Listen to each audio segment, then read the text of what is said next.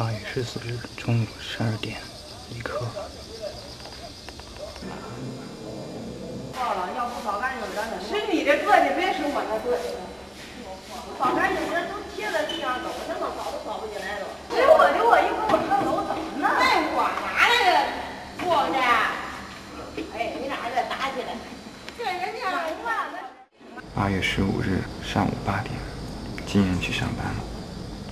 这似乎是最近1个月以来唯一的一个晴朗天气。李荣玉。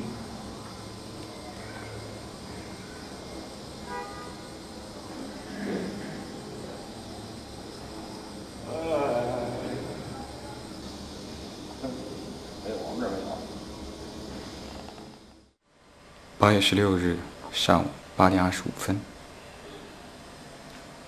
家里还有一些陈光诚头像的冰箱贴，我也曾经把一些放在自己的门框上。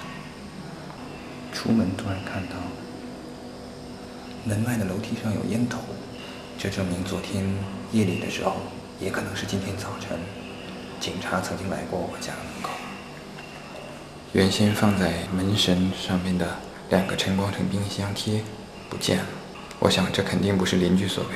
我家楼上只有2户，从来没有发生过这种事情，一定是警察把它拿走了。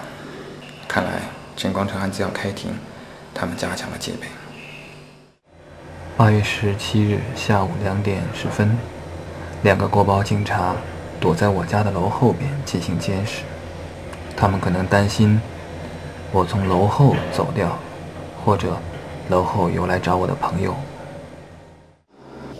8月18日下午2点35，因为英国使馆人权官员刘希要来找我，通州区国保支队的警察队长何德祥到了附近，带来了大量的保安，并且在我家楼下设置了警戒线。这样的警戒线明显是不让外界有人进入这个圈子，他们可以说为此煞费苦心。3点半，他们拿着拆掉的警戒线离开了。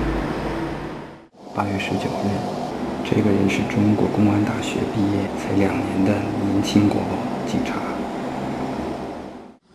8月24日上午8点20分，今夜上班，后边有一辆白色的现代车跟踪他而去。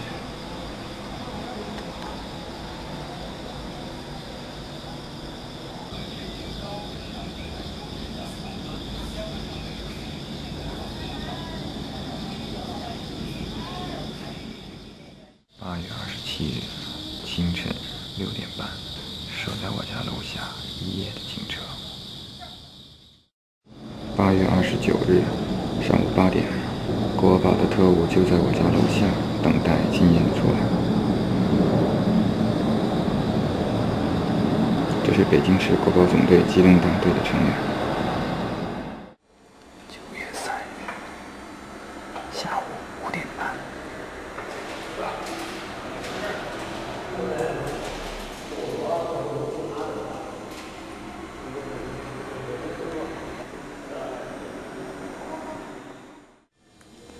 9月6日早晨7点，下面的警察在逗小猫。9月13日上午8点，今夜准备去上班。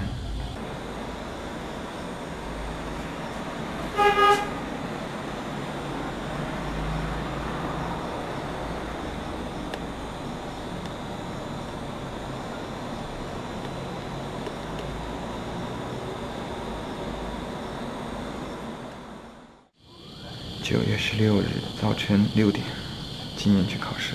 由于北京市公安局国保总队不允许我陪同今年，所以国保最好派出3辆车随今年前往考察。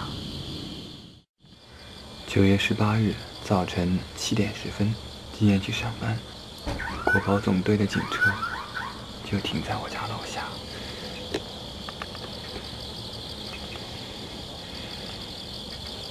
京 FE6034，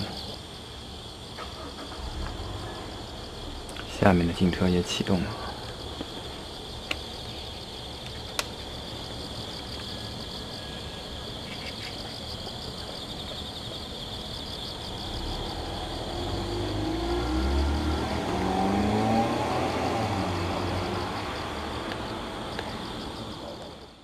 9月24日下午1点，停在我家楼下不远处的警车。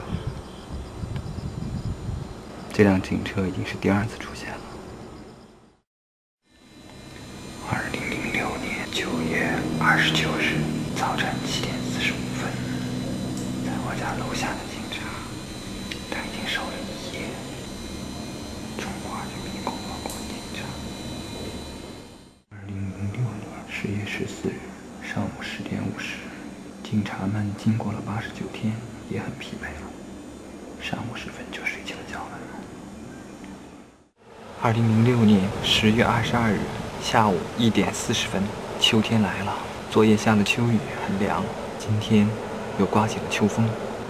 从我家窗户向正南方向望去的景象，向东南方向望去，那边在修路，天空中飞过的飞机